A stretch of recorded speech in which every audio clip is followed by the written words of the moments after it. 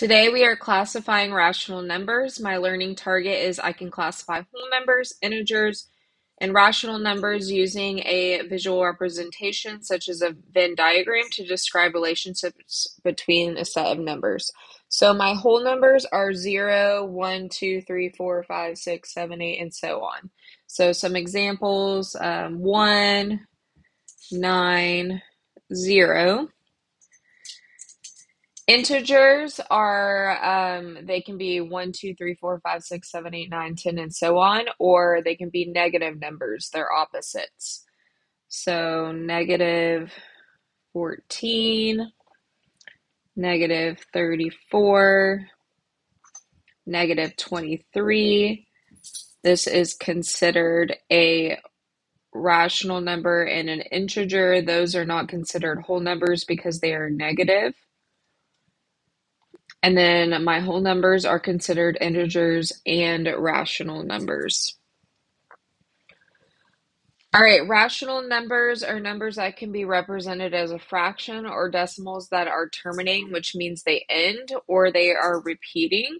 So just some examples, negative 2/3, 1.98, or 1.13 repeating.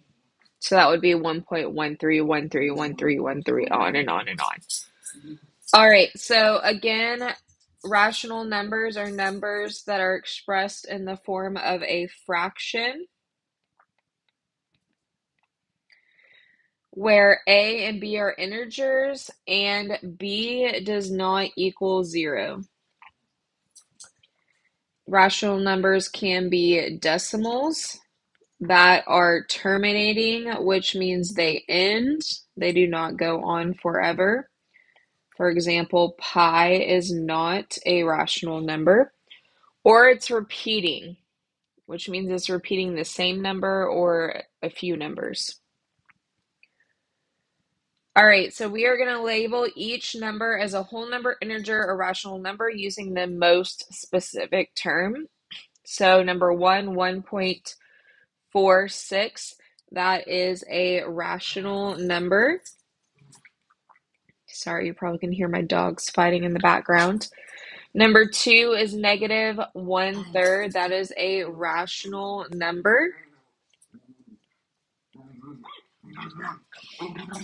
5 is going to be a whole number.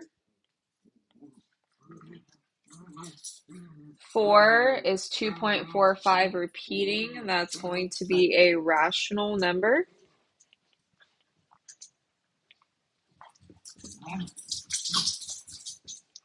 Number 5 is negative 2. That is going to be considered an integer.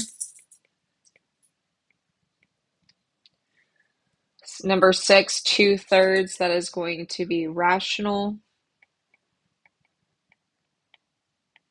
Negative 4.67 is rational.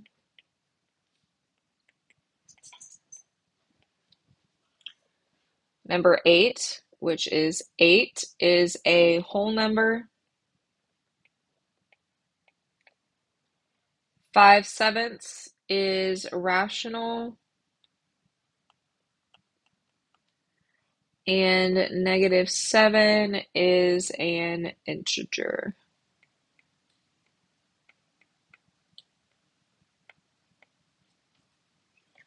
All right, thanks for watching.